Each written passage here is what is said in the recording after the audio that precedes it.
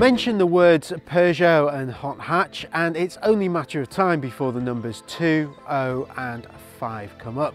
Unfortunately for the French car maker though, every baby hot hatch it's produced since the 80s has failed to live up to the iconic status of its forebearer. Yes, it really was that good.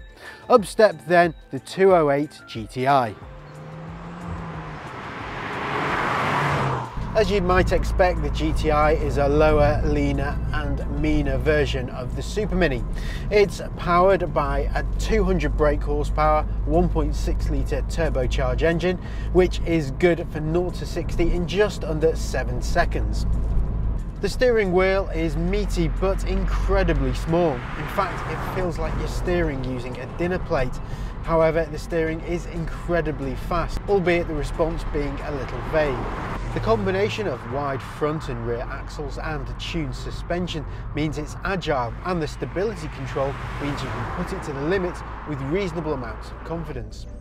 The brakes are pretty good too, as too is the 6-speed gearbox. Drive it carefully and it should return an average fuel economy of around 50 miles per gallon, but push it hard and that figure will nearly half.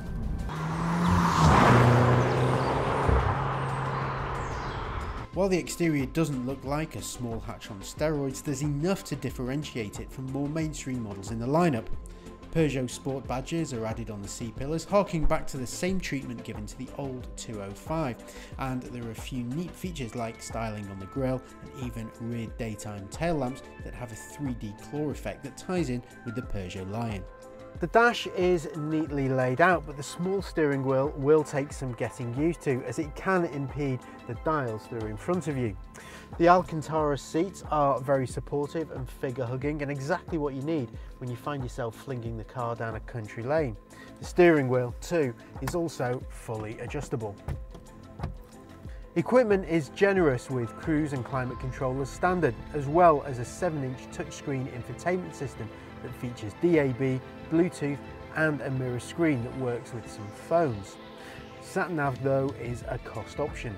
The 208 GTI is only available as a 3-door and getting in the back is a little tricky and a tad compact for larger rear occupants. The boot is roughly the same size as the Ford Fiesta ST and split folding rear seats mean that it can be extended. It's also a decent size and shape, however, should you find yourself loading heavier items, you will have to consider this high lip. The 208 GTI is the closest that Peugeot has come to reviving some of that magic of the 205 GTI. However, it still falls short in too many areas, the biggest being price. It is noticeably more expensive than the Ford Fiesta ST.